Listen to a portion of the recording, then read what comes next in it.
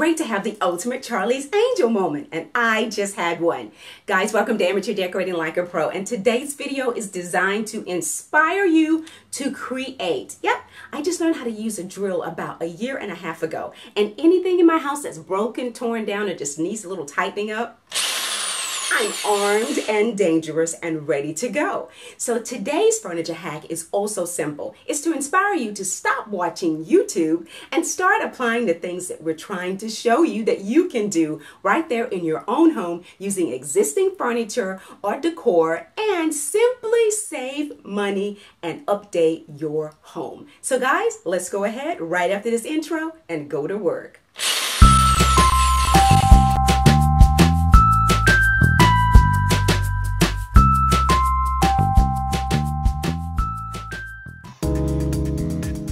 Now this coffee table sits at the foot of our bed. It is where we have our morning prayer. For safety reasons, I need to replace the glass tops with a nice cushioned top, converting it into a bed bench. It's like solid and strong and sturdy, and I've had it around for a very long time. It's like these that you can find online, ranging from $180 to $342. Don't they look like coffee tables to you? Now here are the supplies that I needed to complete my project: a coffee table, drill, 1 1/4 inch screws, electric stapler and staples, pliers, spray adhesive and rubber cement, clamps, and scissors. I also needed 2-inch thick upholstery foam, 7/8 of a yard of fabric, 1/2 yard of fleece, pencil, Sharpie, and 4x4 sand pine plywood.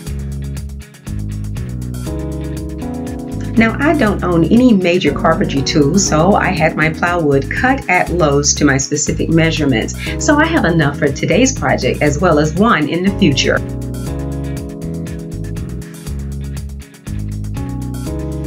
Now my coffee table had a little bit of a beveled edge, so with the plywood perfectly clamped to the top of the table, I decided to climb underneath the table and trace the openings where the glass was once located. I traced it with a pencil. So basically this is my amateur way of making sure that the board remained perfectly in place while I pre-drilled the holes into the board. Now this is the only part that I was slightly nervous about, and that is how to determine the length of the screw that I was going to use.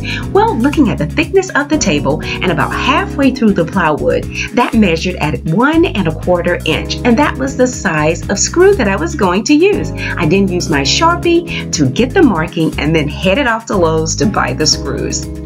And by the way, in case I didn't mention it, yes, I took the drill bit to Lowe's with me. Now using my mark as a guide, I pre-drilled all 13 holes into the table. Now I'm only using the numbers to help me properly align the board to the table after I've done the upholstery.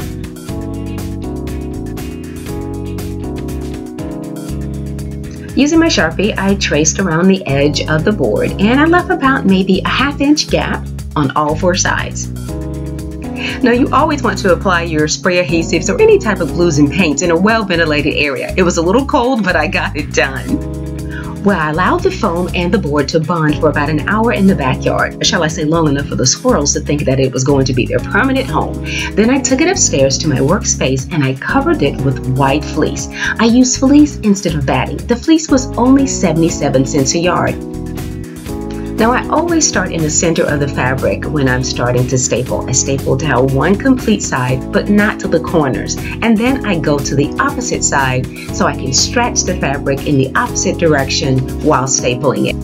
Now this is a part that most of us seem to dread when it comes to upholstering a seat cushion. You want to staple almost to about maybe 1 inch away from that corner. You want to leave it nice and clean. Then you want to pull what I call bunny ears. You see that little part underneath my hand? Make the bunny ear and then place some clamps. You can use pins or whatever you may have to hold it in place. And then staple. That's it. You see how nice and smooth that corner is? You don't have any fabric bunched up around the corner. And just staple and remove the clamps. I love it. All that's left is to attach the cushion to the actual table using the markings that I placed earlier, and voila, we are done. We just love our new bed bench, kneeling bench. I am so happy with how this turned out. I also included on the very bottom, in addition to a scripture, the measurements of the actual board, the fabric, the screws, so that the next time I want to redo this project, I have everything that I needed right here. What else can I say? Let's think twice about throwing out those old coffee tables. So whether you're going to put it in the bedroom, the living room, or now even the dining room, you can update it and turn it into something fabulous like this. I hope that you enjoyed this video. I hope that you're inspired to create. I am broadening my horizons to do a whole lot more projects like this. I've got chairs. I have got beds to do. I can't wait to share it all with you. Look for me on Facebook, Pinterest, Google+, Roku via iFood TV, and now on Twitter at Amateur Decor 1. And please subscribe if you want to be the first to know when I've posted my very next video. Thanks a lot for watching, and as always, stay in prayer and stay creative.